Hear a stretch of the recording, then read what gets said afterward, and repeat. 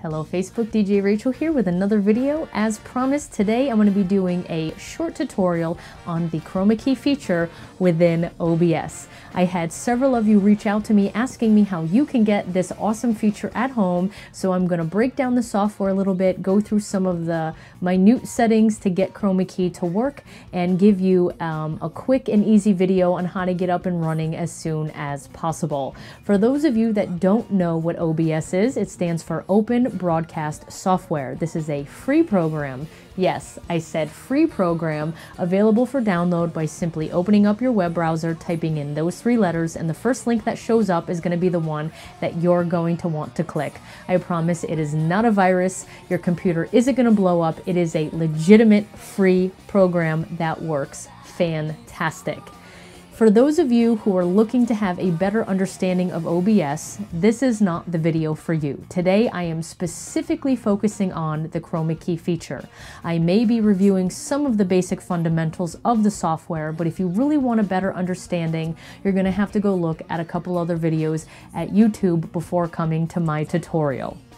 The other thing that I wanted to go over was some of the equipment that I'm using to make the video that you're seeing now possible.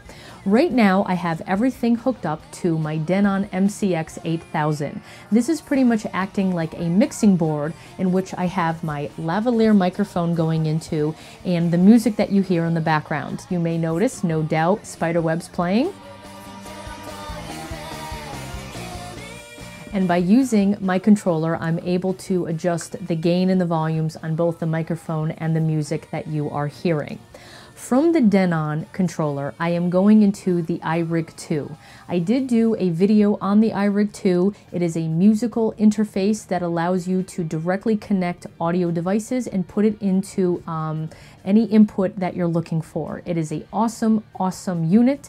It is available at any Guitar Center. Again, I think I paid $40 for it. If you're interested more in the device, I will post the comment about the iRig 2 in the comments below this video, so you can look into that as well. So in essence, everything is going from the Denon controller to the iRig 2, and then from the iRig 2 into my laptop computer into the microphone jack. And that is how you're able to hear the music and my microphone. I also purchased an additional webcam.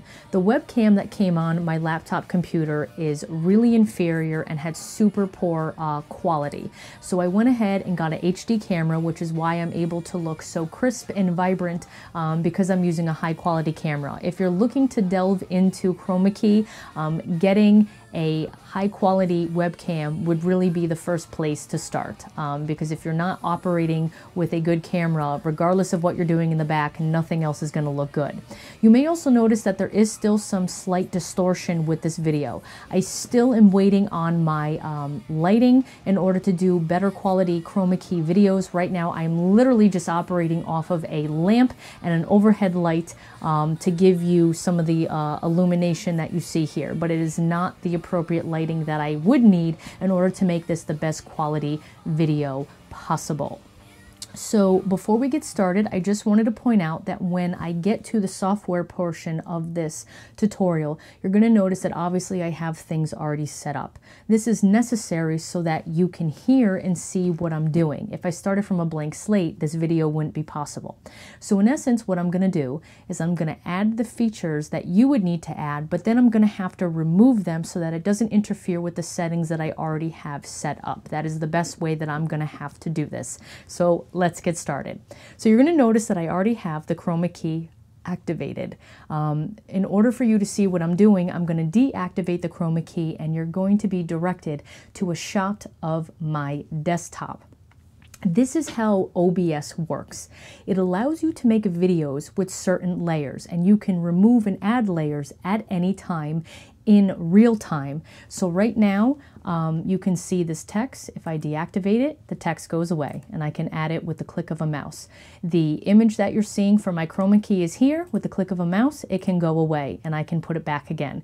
So this is how OBS works. It makes different layers that you can pick and choose what you want your viewer to see. It's really neat. You can get as creative with this as you want. You can add multiple camera inputs. So for the DJs watching this, you can have a camera focused on your controller and people can watch you mix missing, then you can have an additional camera, you know, up at the top so they can see your facial expressions, and you can give some of your viewers eye contact. You can add your DJ logo, you can add backgrounds, you can go crazy with the software. So I really encourage you to have as much fun with this as possible. Okay, so let's get started. So I'm going to hide this, and I'm going to hide my text to kind of clean everything up for you. It's all going to start in the bottom corner over here under the scenes column. This is where you're going to start organizing your different sources. In order to create a scene and start fresh, you're simply going to have to right-click the mouse and click Add. You can also simply just click the plus sign here. They both do the same thing. So for demonstration purposes, I'm going to simply type in demo. Now, as soon as I hit OK, the screen is going to go black, and here's why. You'll notice that I already have a scene technically created, and associated with that scene, I have a bunch of different sources. I have my video input, which is the webcam you're seeing.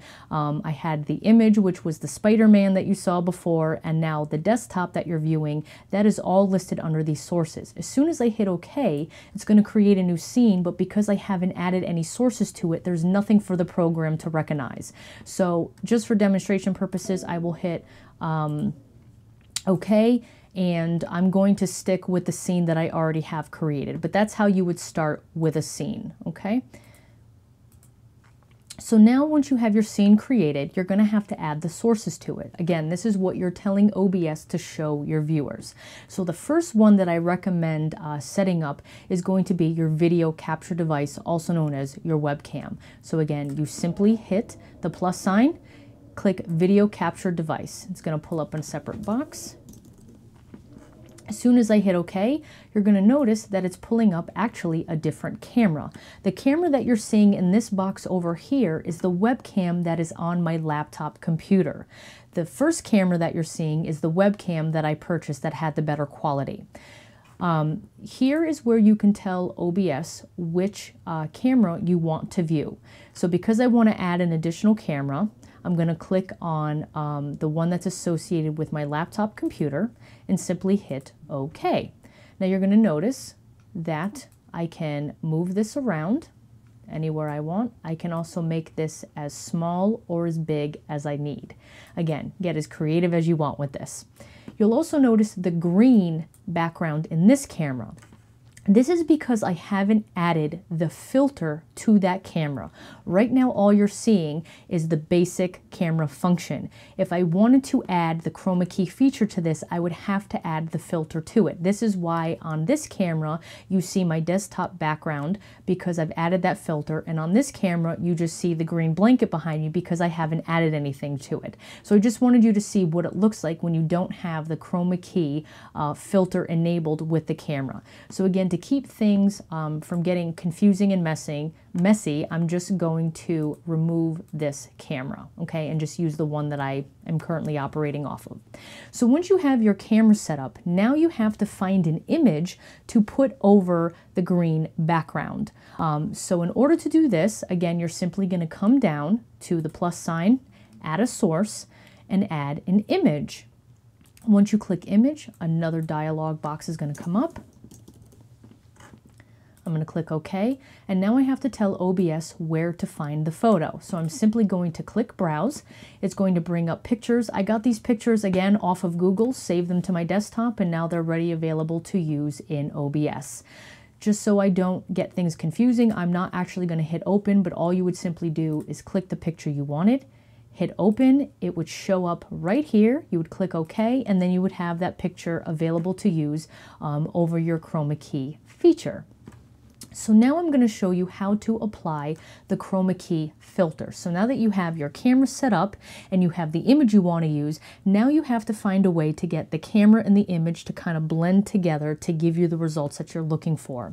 As I said, the Chroma Key is considered a filter on the camera. So in order to do this, I am simply going to go back to my camera, right-click, and add a filter. Now when you pull this up, there should be nothing here in this dialog box, but you're going to have to click the plus sign click the Chroma Key function, and then it's going to allow you to apply that filter to the camera that we just selected. You'll notice that I have a nice solid gray background. This is what you're going for. Once you enable the Chroma Key feature, it's going to give you some fine settings to kind of filter through to give you the best look possible. You'll notice the more I reduce the Chroma Key feature, the more solid my green background is going to be. The more I apply, the more grayed out the background becomes, and it applies the filter that I was looking for. However, if you go too much with this, you'll notice that I start to disappear as well. This is because skin and hair also has a green tint to it, so if you go too much with the Chroma Key feature, you're just going to blend yourself into the background. So this is where you really have to play around with it. Just because these settings work for my camera and my lighting doesn't mean they're going to work for you at home. This took a lot of finesse to kind of get the clarity that I was looking for. You'll also notice that this smoothness feature is also down here. This allows you to kind of feather around the person's head and body to really give them a super crisp look. But again, a lot of this is reliant on the type of lighting that you have. So you're going to have to kind of fuss with this to see what works for you, and you know, play around with it so that everything looks how you want it to. After you have it set, you simply hit close, and now you're able to use your Chroma Key setting. The last thing that I want to mention with these sources and the whole concept of layers. Layers mean things on top of one another. There may be a time where you want someone to see something, but for whatever reason it isn't showing up. And this is because you may have it too low on the list. These arrows allow you to give these sources a certain priority and tell OBS what is to be on top of what. So obviously if you have